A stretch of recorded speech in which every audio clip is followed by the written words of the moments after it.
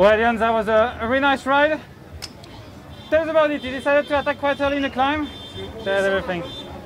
Yeah, maybe I moved too early, I didn't expect that that climb was as hard as I saw in the final. So in the last 3Ks, I exploded. No, some regrets then.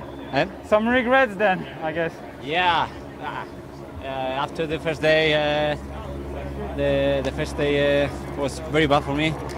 But day by day, I feel better. And today, the goal was to stay in the breakaway to try to stage win, and we win there.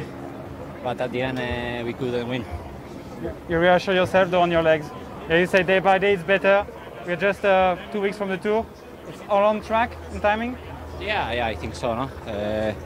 Everybody wants to win, and today, at one point, I saw very close, but the races never ends until the end. Thank you very much, yeah.